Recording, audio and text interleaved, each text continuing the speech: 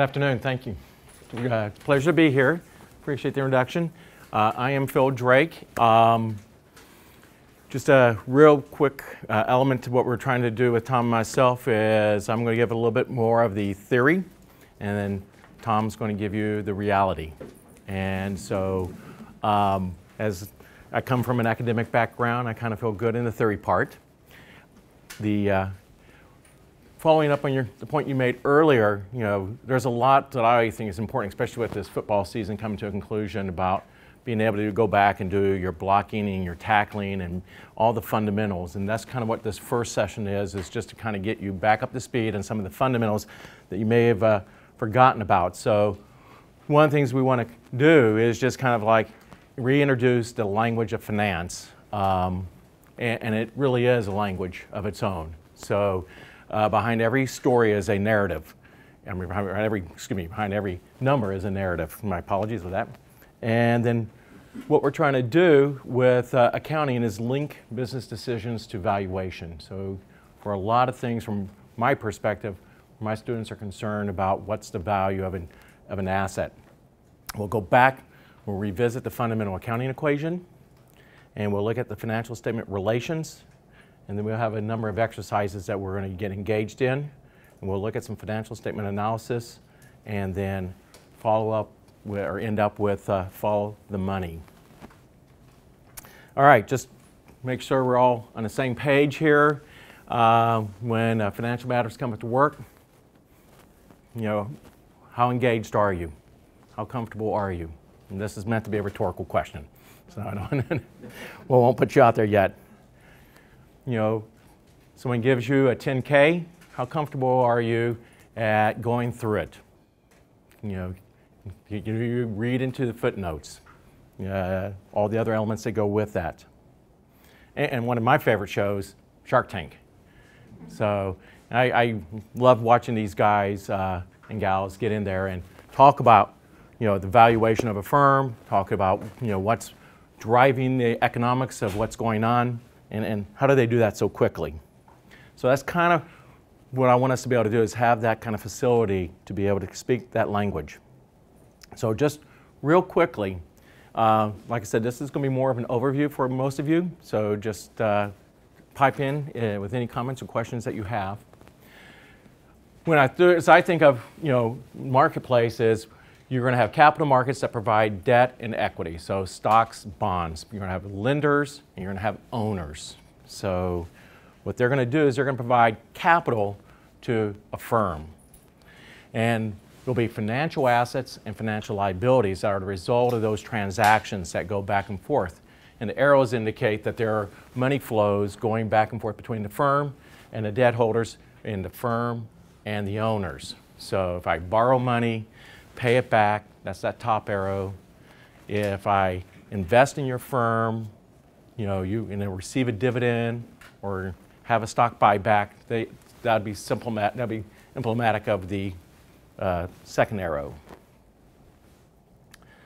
Then we look at the operating assets and liability. This is where the firm does its actual work, where it's engaged in the business of what it's doing. And so you'll hear this phrase a lot of time, free cash flow. And free cash flow is basically the conversion of financial assets into operating assets, or operating assets into financial assets. So we talk typically about how do we fund the operations of the firm.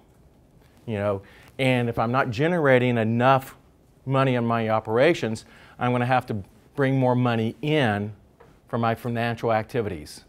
Either sell off financial assets, go to the debt markets, raise more stock. Raise more stock. And then on the operating side, I have over here is my operating income. That's the result of my relationship with my customers. And my operating expenses, which is going to be the relationship I have with my suppliers, and that's a very broadly defined term. So that just kind of gives me a little bit of an overview of how the flows are with the firm between the capital markets and its product markets. Now, as an accountant, what I'm trying to do is I'm coming in here and I'm saying These transactions between the firm and the capital markets, we're going to call financing transactions. Then the transactions we have within the firm are investing transactions. And then lastly, the transactions we have between the product markets and ourselves is going to be operating. So whenever you're thinking of financing, investing, and operating from an accountant's perspective, this is kind of the framework that we're using to get us thinking through that. All right. As I said earlier, one of the things we're focused on is understanding valuation. So just real quickly, we find that companies invest in all sorts of assets, whether it's people, ideas, equipment, other companies. We're all making these investments because we're hoping that they're going to generate some of those cash flows that we're interested in. The question is, what's an appropriate price to pay for these assets? Okay, and what I'm going to do is I'm going to give you some behavioral assumptions to help you get your mind around it. And the first thing is cash flow. I prefer more cash to less cash. Are we good with that? Okay, good. Next, and we'll call that, of course, greed. Risk. I prefer less risk to more. And we're going to call that fear. Then, timing. I prefer things today as opposed to tomorrow. And I call that impatience. So what I'm going to do is I'm going to take my standard model for determining the value of an asset. So you have these future cash flows. Here, let me just kind of lay it all out for you. It's all nice and pretty. So the value of an asset is the present value from time 0, t sub equal to 0, to time t, some future point in time, based upon cash flows in the future that are going to be discounted back to today. Okay? Got it. That's the way they teach it in MBA school, correct? And this is why nobody retains it. So let's redo the model, and let's look at it this way. What is the value of an asset? Okay? It's based on how greedy you are. Think about those cash flows. What do you think those cash flows are going to be in the future? The more greedy you are, then the more valuable is that asset. Okay? But we're going to reduce, as my fear goes up, my denominator gets larger. When my denominator gets larger, the resulting present value is smaller. So when there's more fear, things are worth less. And then this last aspect is how long do I have to wait to get these cash flows? If I have to wait longer, it's not worth as much. So if you break down the model into how we think normally, and you say the value of an asset, whether it's an idea, whether it's a project, whether it's a business, is going to be based upon these elements right here: greed, fear, and impatience. And it allows you to kind of just grasp what's going on that much more quickly, because you're trying to convey a story in its most fundamental elements. So that's where we come in here. Companies are making business decisions about the operations, the investing, the financing activities of the organization. So we go back through all that. And these financial statements capture those events. So what we're doing is we take these business activities, we put them in, record them in these financial statements. Now what's going to happen, we're going to show in a few moments, we're imperfect. You would like to think we would capture everything that's relevantly happening. It doesn't. And the key is, we're going to look at these financial statements to get a sense about the value of the business. What it comes down to is it's based on expectations. These financial statements are historical in their perspective, but the value is based upon what's going to happen in the future. And more importantly, It's based on expectations of future growth and future risk. Let's go back to the model where we had greed and fear. It's the exact same thing. When you look at all these analyst reports that they write, everything they write when they're talking about expectations are couched in either growth or risk. They can all be broken down into growth stories or risk stories. So they're trying to tell you what's going on from an analyst perspective, why they believe these are things are happening. How am I doing so far? Any questions? Comments? Yes? So, how do you quantify risk? How do you quantify it? Risk. There are many number of ways of risk, because risk has so many different dimensions. So we can go through, and the most common element would go back to that example I gave you just a moment ago. And let's go here. This risk right here is typically going to be some kind of cost of capital, which would be based upon, your debt and your equity position. But that's just a subset of the type of risks that companies face. So if I have to quantify, you're going to force me to put something down, I would point to this. But I'm going to also say there's a lot of things that go on. So let me kind of see if I can show you some other kind of risks out here, okay? Let me go back here. One of the things you have to be able to do in understanding financial statements is you have to realize that accountants think differently. They don't see the world as the way you do.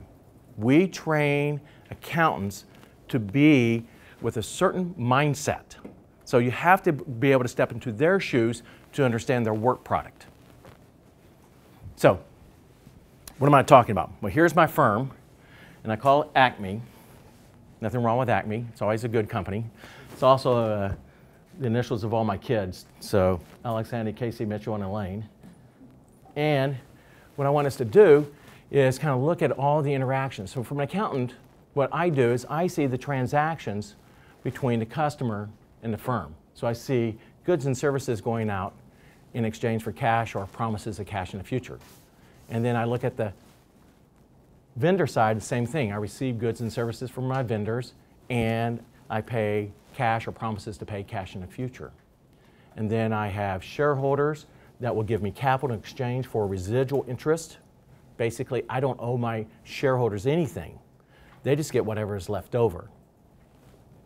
And then I've got my lenders and creditors that provide my loan capital in exchange for principal and interest. You have your employees that provide skills and wages. And this is what the accountants are all seeing. They're looking at all these transactions that happen between the firm and all these entities around here. Have your managers that are directing the operations, and they provide their skills in exchange for their compensation. And we come over here and we have the government coming in providing public goods in exchange for its relation. And then I'm going to throw this last little guy in here just to mess with you, and that's the auditor. Okay? And the auditor basically attests to these financial statements and says whether the financial statements adhere to the rules of accounting. Okay? So when I go through this with my class, I call this my wheel of fortune. Okay? If you can manage this wheel, because all of these people that are interacting with the firm have their own interests, their own agendas, and they're not all wanting to play nice with one another. And so for a manager, you have to be able to successfully deal with all of these pieces out here. Now, everything that's on this wheel of circle is what the accountants see and what the accountants capture. But there is so much more. Okay? You have society. You have cultural impacts that will influence how firms behave. Competition. What are your competitors doing? How do you anticipate your competitors dealing with things? Then we have global interactions. We have technology, fundamental economics that we are engaged in, demographics, how are they changing, regulations, what are they doing, what's coming on with those, and then political and legal elements are all in here. All of these are external factors that will affect how the firm plays this wheel of fortune. But the accountant only sees these elements. So when you look at a set of financial statements, you're looking at what's happening here, but you don't see necessarily all these other elements that are pushing on it. And so you want to have to be able to step back and say, what is the accountant seeing? What are they doing? And with this framework, it kind of just gives you a good little sense to kind of think about this. I see people taking pictures of this. Do y'all need copies of this handout? Yeah. Okay. Is Megan available? When I see Megan, not at this moment, but that's fine.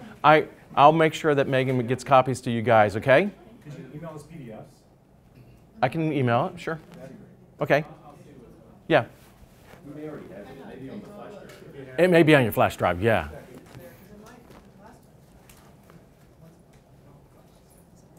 Okay. So I'm going to kind of remove what's going on here. And y'all may remember back from your economics days, Coase's theorem. This is basically what's happening. The company is a shell. If you really think about what's happening here, all these people on that wheel of fortune are coming to this company just like you would come to a bazaar to transact business with one another. It's far more efficient for the vendors and customers to go through that company, Acme, than to try to do things individually among themselves. So by coming and bringing the company in together, it brings all these participants together as well, and this creates a much more efficient way of dealing with value creation, making things better off for all those participants around there.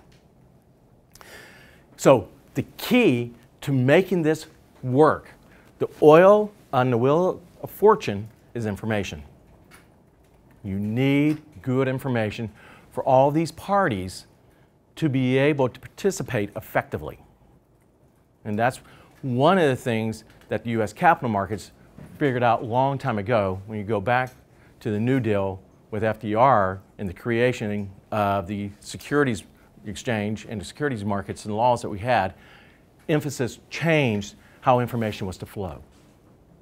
Went from a buyer beware to a seller beware marketplace. And we had some modifications back in the 1990s and 2000s.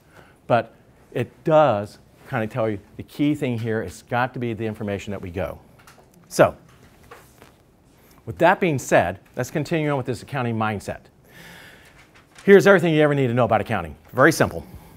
All right? Assets equals liabilities plus shareholders' equity. Done. Thank you for your time. No. What am I doing here? Okay? What I'm trying to say is that everything the firm owns, it in essence belongs to my creditors and to my owners. So all, basically, and that gets back to that picture we said before earlier, the company is nothing but a shell. And the accounting statements reflect that. The accounting statements say, here are the assets that are held for the benefit of your creditors, your liabilities, and your owners, your equities. And that's the company itself owns nothing. It just basically holds everything for everybody. Now, of course, it has a legal title, so I don't want you to jump over that.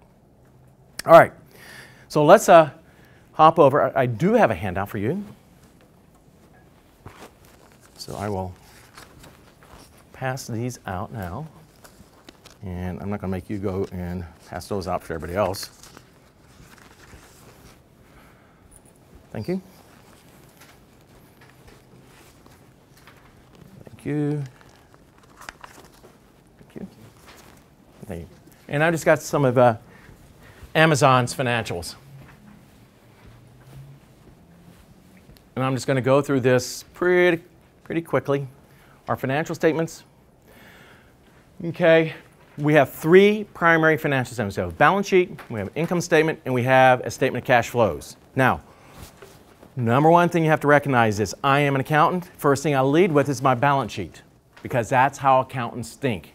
If I get the balance sheet right, there should be more. Yeah, there we go. Yeah, I don't know how to count. I know how it works in theory,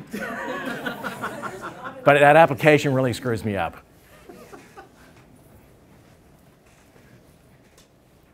All right. So remember, accountants are balance sheet focused. So the key is get the balance sheet right, and then as the balance sheet changes over time, the income statement and the statement of cash flows just fall out on their own, just by the changes. Do you have any more? Oh, Yes, I do. Everyone have one now? Okay. So here's the balance sheet of Amazon, and you should hopefully have that as your first one. You have the assets at the top, liabilities and shareholders' equity down here. We'll kind of go through what those mean in just a second, but just kind of get a list of what is on here for Amazon.com. And I'm going to kind of be a little bit rude here, but look at what they have. Cash, marketable securities, inventories, accounts receivable, property and equipment, goodwill, other assets. All of those things are the result of that Wheel of Fortune transactions, correct? When you think of Amazon, what do you think of as their best asset? What is it that they do that others don't do as well? AWS. I'm sorry? AWS. AWS. All right, so the cloud computing. Logistics? Logistics, they do an extremely good job of logistics, right? Customer service. Customer service is good. What else do y'all think about it? They have a large inventory of goods. Right. Yeah, an infinite inventory of stuff, right? You know, they can deliver very quickly. That's part of the logistics, correct? Where does any of that show up on the balance sheet? The inventories, correct. But you see what I'm getting at? Just because it's on the financial statements doesn't mean it's reflecting the economics of what the company does. Its ability to satisfy customers' needs and wants better than others is nowhere reflected up here on this balance sheet. And that's where you have to understand the company to be able to understand the financials. Because the financials will speak a lot more to you when you realize you're only getting a portion of what's going on. What comes under Goodwill. All right, one of my favorite things. Goodwill only arises, is only on a balance sheet as a result of an acquisition. Okay? It does not arise because we really like this company and we're going to go put down goodwill. So what happens with goodwill? So I acquire, so I'm going to buy your company. Let's just say right now your company has, I don't know, a book value of $6 million. Right? I'm going to pay you $10 million for your company, even though the book value is $6 million. So what I do as an accountant is I'm going to come into your company and I'm going to fair value all your assets and all your liabilities. And when I do that, I find out your book value is actually $7 million. And then I'm going to go and look for other kind of assets that are in your business that are not in your books. And that may be another $2 million. Well, I'm still paying you $10 million for $9 million of value, correct? At that point, as an accountant, I go, I don't know. So we throw up our hands and say that difference between the purchase price and what the accountants can identify as the fair value of what's being acquired is goodwill. It's our form of saying, I don't know what it is. Okay? So go back to Time Warner. Remember that little company buying AOL? Yeah, $100 billion of goodwill. $100 billion of goodwill. And that showed up on Time Warner's balance sheet. On Time Warner's balance sheet until they wrote it off. That's usually what happens to Goodwill, right? That happens a lot. Why does goodwill show up on the purchaser's balance sheet? Because the acquired firm typically will fade away.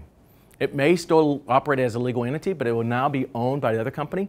And what we're going to do is, let's just, quick example. Let's say I'm Phil Draco. So that's my company name, Phil Draco. And I own 80% of all of your companies. Each of you is your own company. When I present a set of financial statements as Phil Draco, I'm going to take 100% of your assets, 100% of your liabilities, 100% of your revenues, and 100% of your expenses. And I'm going to combine them all together, stack them up, and then I'll eliminate all the transactions among us. So what is left over is what? How we represent ourselves collectively as Phil Draco to the rest of the world. And so when a company acquires another company, that company becomes part of its financial statements in a consolidated basis.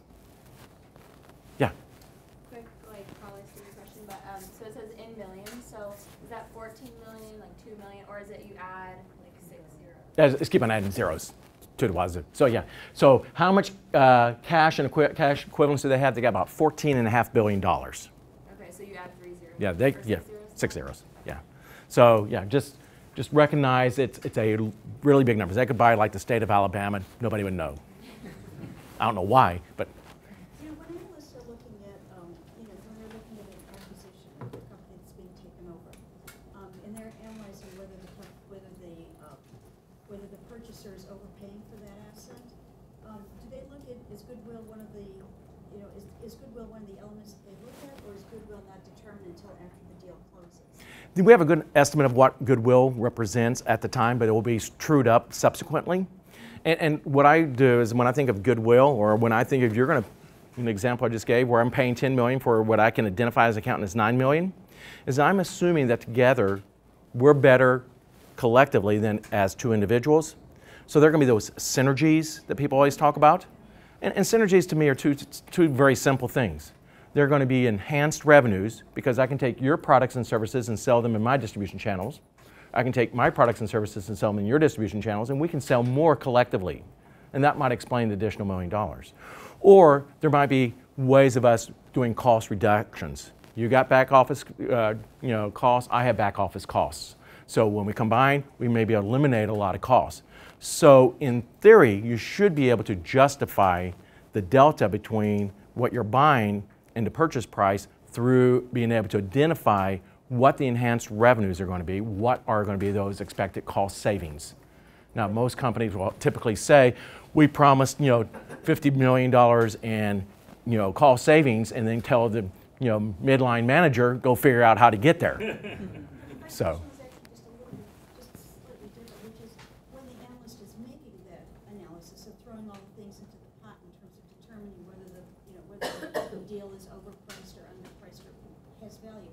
Do they have a goodwill number to throw into that pot, or is the goodwill number determined after the deal closes? They will have a sense of what it's going to be. They're not going to know precisely what the final number will be, but they will have, it'll be directionally correct as to what they anticipate that goodwill number should be. And Tom will be able to speak to that more eloquently than I. Yeah, well, the way I usually teach the reporters that I don't think they think much about goodwill when they're doing the transaction. Yeah. The bankers come up with a deal, but goodwill is kind of a dumb asset. The stupider you are, the bigger the number gets.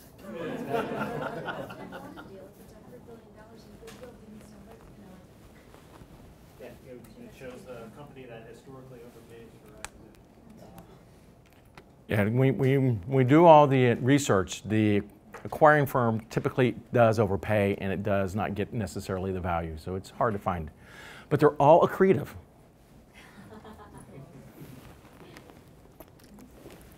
You can't do a deal unless it's accretive. Earnings per share goes up as a result. So you won't, if the combined companies reduces earnings per share on an expected basis, then that's a bad deal going in, and you typically don't see those things going through. So that's assets. Here are some liabilities. And again, these are kind of standard type of things in here.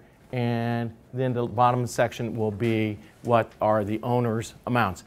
What you want to recognize here, this is not a market value. This is what the owners paid for their contribution into an organization. So if you have some old companies like Procter & Gamble, they can include owner investments from the 1920s, 30s. Okay?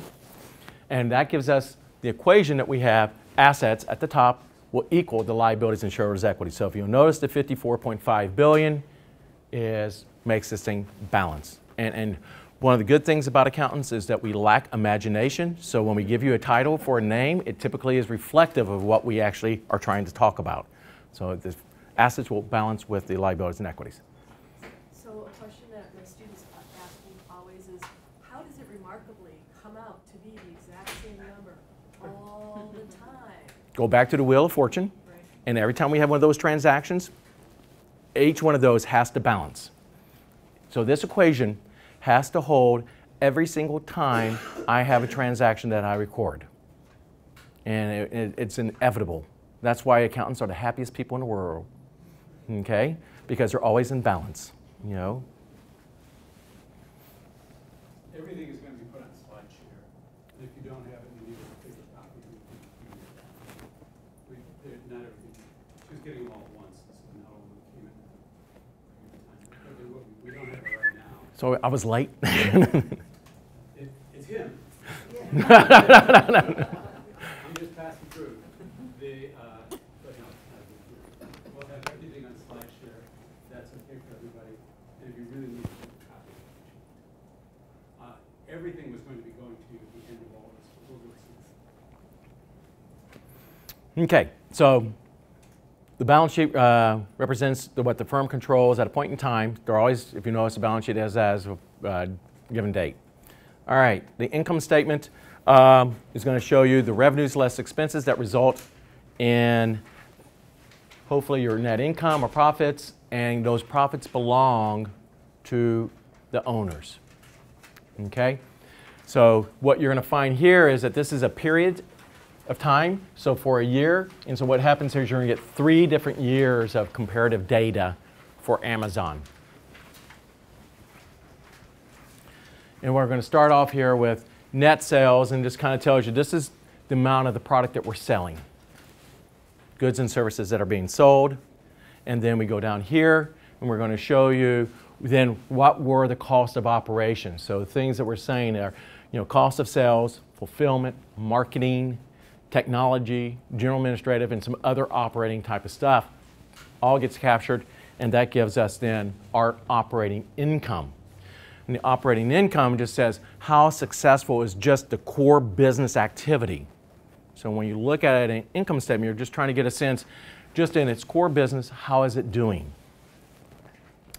Then we're going to come down here and say we're going to have all these ancillary type of things that are necessary but not part of our core activity. So we may have, that $14.5 billion we saw in cash and marketable securities, they may generate some interest income. Well, that's not their core business. They're borrowing money, and they're paying interest on that. Then they have these other elements in here that are just not part of their core activities, and so we want to kind of bring that in and just say, here are we doing overall? And then ultimately, you want to come down to the bottom line, the net income. And is, Amazon making money in this regard? And they're not showing profitability in this year. They lost $241 million. So that's the income statement very quickly. So let's contrast that. And what you want to be able to do is whenever you have an income statement, you want to also have as a contrast statement of cash flows. Now the statement of cash flows picks up on that initial element what I said earlier about financing, investing, and operating activities. And so when we look at a statement of cash flows, just like a balance sheet, income statement, it's for a period of time, and you're going to have 3 comparable years side by side. And the first thing we're going to do is you're going to look at the cash that we start off at the beginning of the period. So how much cash do we have at the beginning of the year? And then we're going to say, what was our cash from our operating activities? When you look at publicly traded financial statements, the operating section is a very difficult section to read and understand. It starts off with net income. So you see that negative $241 million, and then they have a bunch of gobbledygook underneath of that.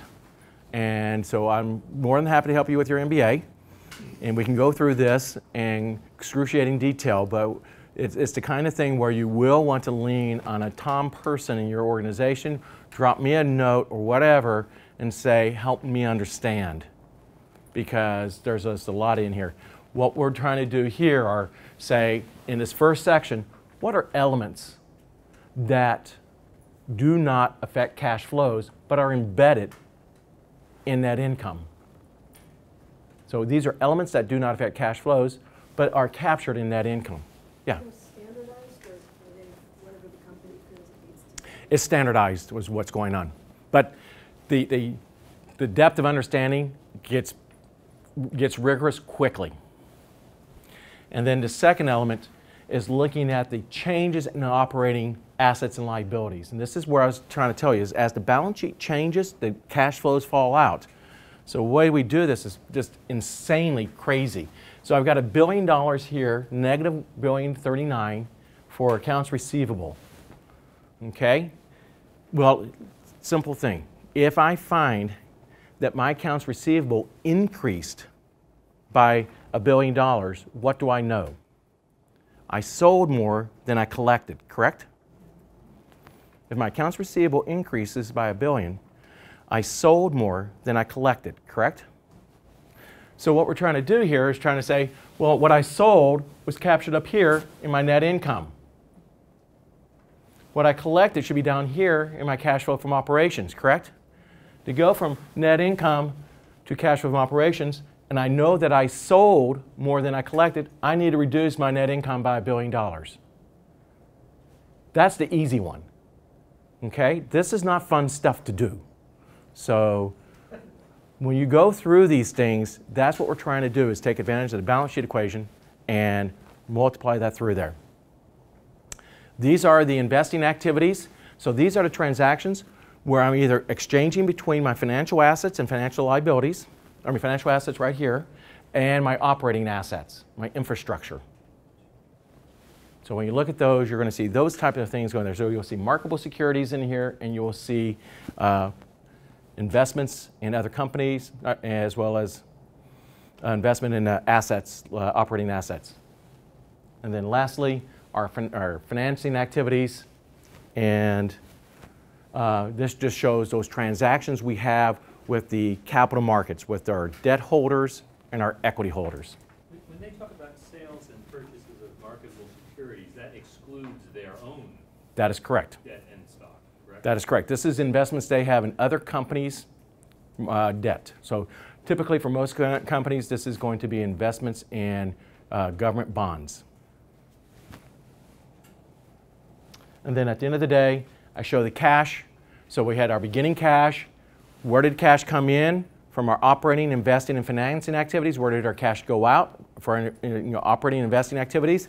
And that gives us the ending cash at the end of the period. This ending cash should be the same number that's on the balance sheet for cash and marketable securities. It's the $14.5 billion.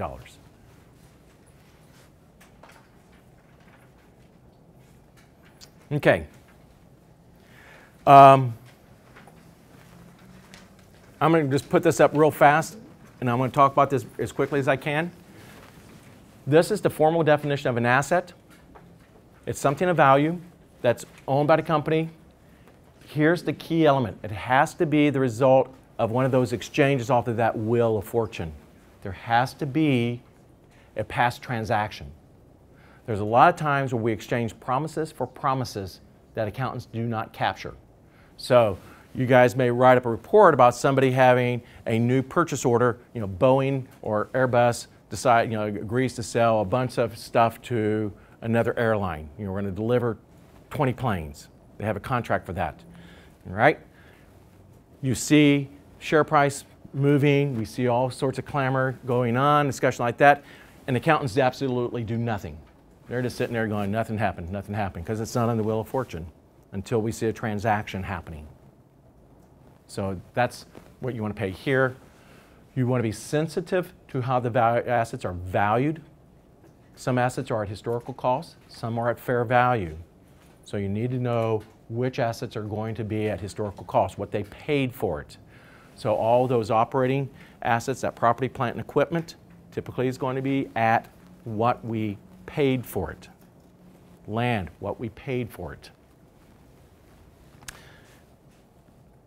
Okay, and then we kind of went through these examples earlier with everybody else, with Amazon, and talked about those very quickly. Okay, liabilities will mirror very similarly the idea of an asset. It's going to be an obligation, that's the responsibility of the entity, as a result of a past transaction. So that wheel of fortune comes back again to help us define. So we have a lot of promises for promises as well that are liabilities. The most common things that we have is, let's say we spill some chemicals underground and now we have an EPA violation and we say, not my responsibility. I didn't spill it, okay? So you see people disputing those kinds of things. And then here's a bunch of different things that we typically can use to capture what is going on as far as different types of liabilities. Any of these? I assume you guys are comfortable with all these, right? Okay. What do you mean by a capitalized lease? Just real fast. Okay. Two types of leases. And this is going to be changing in a few years. Leases can be promises for promises, or we may structure a lease such that it actually gets captured as an asset and a liability on the balance sheet. So it's one of the biggest non-off-balance sheet items is lease accounting. And so the rules for determining whether a lease is to be recorded as an asset and a liability are what we call bright line rules. There are four elements. If you hit any one of the four elements, you have to record that lease obligation on your balance sheet. If you sidestep any of those four, you keep it all off balance sheet. So you have to go and look in the footnotes. So one of the fun things I like to do is take like Starbucks, and if you look at their balance sheet and you see the size of their balance sheet, and then you go and you look in their footnotes and they tell you what are their operating leases, the ones that are not capitalized, the amount of the obligations is about the same size as the balance sheet. Those would just be places where they're leasing space for a store or something. That's for a store, and it never doesn't show up on the balance sheet. So if you don't go and look into the footnotes for something like that, you're going to miss, billions upon billions of dollars. Why wouldn't that be rent payable? Well, this is the end of the year, but if it's a 10-year lease, why wouldn't it be rent payable going forward? Possibly, but for that portion that's due in the coming period that they've already agreed to for that, even though they're non-cancelable leases and they may be for 10 plus years, it's a promise for a promise, and we don't record any liability because no transactions taking place. Accountants don't see promises, they only see transactions. You said that's changing in a few years? It's going to change in a few years. The lease accounting is still being finalized, and we're going to get rid of the vast majority of operating leases, if not entirely. There are two standard setting boards out there. There's the Financial Accounting Standards Board, the FASB, and there's their International Accounting Standards Board, the IASB, and so they're working effectively together to come up with new lease accounting rules. Is that going to be, what's the larger kind of effects on like the real estate industry? Huge. It's going to bring everything on to the balance sheet. It's going to bring a lot of liabilities onto the balance sheet. So it will change the structure. The economics are there for you to see, but now the balance sheet itself is going to actually change because the debt and the assets are going to increase. That makes people like more or less likely to want to lease space? No, because the economics are going to be the same. This is where you have to be careful. I have to be careful. You don't want the tail wagging the dog. Sure. You don't want your accountants running the show. So the accounting should be more of a reflection of what's happening with all these transactions. We're summarizing them, but the economics should be driving. So if it makes good economic sense to lease that space, then it should continue to make good economic sense once it's put onto the balance sheet. So the economics should rule the day. If we find that the accounting's running the show, then you want to step back and ask why is that the case? Because then that's wrong when accounting dominates economics. And that's where you guys get good stories. So, if these leases are going to show up as liabilities, how are they going to be balanced by assets? Oh, because I have a leased asset. They'll be comparable to my leased obligation. So it's going to, both sides will raise. All right. Somebody else had a question? No, it was sort of the same question, if there's going to be an offset. Yep. Yep, remember, we're always in balance. I can't do one without the other. One last question. So it's still a promise for a promise when the cash goes out. Let's say they have to pay the lease on the 5th day of every month. When the cash goes out on the 5th, how does that get balanced on the balance sheet? Okay, well, what will happen then is my cash will go down, Right. and then my liability will go down. And what column? Capital leases, if I had a capital leases. If I don't have capital leases, when my cash goes down, I'm going to be recognizing an expense, which is going to bring my shareholders' equity down. And that will go into rent expense? All right. Last section is the owner's equity. It's what the owners contributed to the company. There are where they actually write a check. So paid in capital is exactly what it implies. That's what the owners paid in to buy. Then we have this misnomer, retained earnings. This is the undistributed profits. So the profits that the firm generates off its income statement belong to whom? They belong to the owners. So when we generate profits, shareholders' equity goes up. Okay? Then we pay out some of the profits in the form of dividends. Guess what happens? Shareholders' equity goes down. If you struggle with what retained earnings means, don't tell anybody I said this. Think of like this as an accounts payable to the owners. Never think of this as a resource that can be used. Okay? Hey, you got $50 million in retained earnings. Let's go buy this company. No, no, no, no. Your cash is over here on the asset side of the balance sheet. Just because you have $50 million, that's what is due to the owners in essence. And I have to use the word due gently because you only have residual interest or you have no obligation to pay like a true debt. And then the last thing is this thing you'll see occasionally called other comprehensive income. And this is relatively new, the last 10 years or so. These are things that have an impact on the shareholders but do not meet the criteria of a revenue or an expense. So let's say you have a portfolio of marketable securities and it appreciates in value. You're better off as an owner, but the accountants don't recognize it until you sell the portfolio. So we have some of these elements get captured and say, this was something that benefit the shareholders, capture that, reflect that on. So when you see other comprehensive income, just think wealth effects, but do not meet the criteria to be a revenue or an expense. Does that apply to real estate? No. Real estate is always a hidden gem. So if you know if a company has real estate on their books, it's probably going to be at what it paid for originally, and there's a possibility that it could have appreciated that's not been captured anywhere in the financial statements because it's never been through a transaction on the Wheel of Fortune. So until there's a transaction, they sell it for that appreciated value, then it would show up. Yep. Okay. Yes, ma'am. So a company that has several years of losses rather than profits, would it have any retained earnings? You can go negative in retained earnings. Mm-hmm. Yes, it can be a negative number. I've seen that more than once.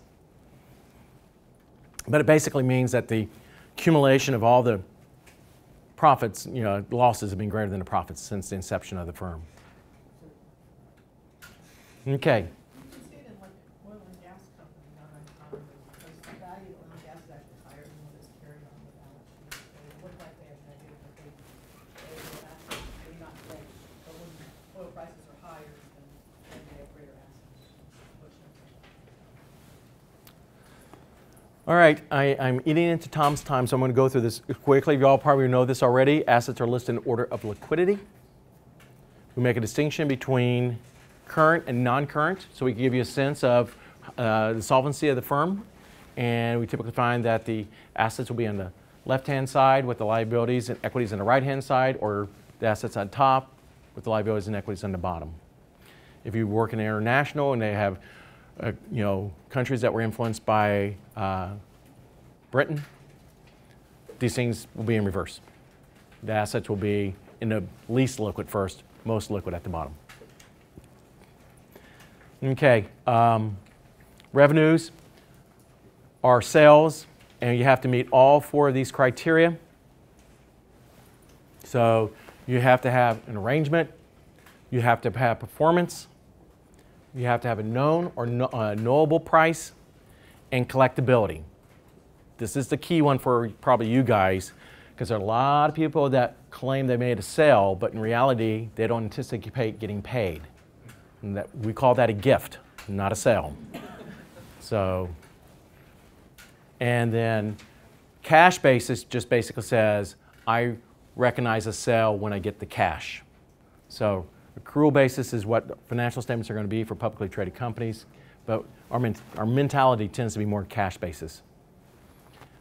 And expenses is basically the cost of the goods and services that were used to generate the revenues. And so what we typically do is we recognize revenues first and then say what were the necessary cost of goods and services necessary to generate those revenues. So we come up with the matching concept where we match expenses to the revenues. You never want to be a person that says match revenues to expenses, because then people like me will be like fingers down the chalkboard. Okay, so and that allows us to get profitability. And then basically what we do is we do a peeling onion. You take sales, subtract out the cost of goods sold, gives you a gross margin, You subtract out those operating expenses, gives you operating income. Subtract out the other elements, that gives you income before taxes. So you can see all these different levels of profitability. And then you have income tax expense down to net loss. And from your perspective, this should be the most stable number from period to period. This should be the most volatile number from period to period. So when you see small changes in gross margin, it tends to be much more significant than you would probably originalize. We tend to see a lot more changes here. Okay, linking the income statement to the balance sheet. So I have my revenues less expenses. The profits belong to the owners, goes part of the retained earnings. Those retained earnings then come down and become part of the balance sheet. Okay, and I think this will get me through the last little bit of thing I have. Income statement talks about operating, assets talk about investing, liabilities and equities talk about financing. So if you ever just want to kind of see where in the balance sheet those three elements come through. The assets represent what the company owns. The liabilities and equities represents what is owed to others. Equity represents what is owed, again in quotes, to the owners. So everything that we own, we owe. Revenues come from customers. Expenses come from employees, suppliers, lenders, government, and that net income belongs to the owners and goes to the equity. All right. And then last but not least is the statement of cash flows that we just said, segmented by activity between operating, investing, and financing. And that's it for me. So, any questions before I hand it over to Tom? That gross margin thing. Yeah. Is that reflected in the handout that we have? Yeah, you should have that in there. Well, no, you don't. No, They don't have it. the gross margin. It's not required. That is a, oh, there you go. This is a typical. There is no standardization in how we do these. Every company has their own way of doing it. Yeah, because I'm looking at this and saying, it looks like the interesting story is the net income, you know. Correct. The loss. And so I would be looking at why that is. And you'd like to look at how the margins have changed over time. Well, and you'll have to do a little bit of work. I know that gross margins are supposed to be stable and net income is supposed to be volatile. Have more volatility. Mm-hmm. Yeah. All right. Sorry, Tom. It's all yours.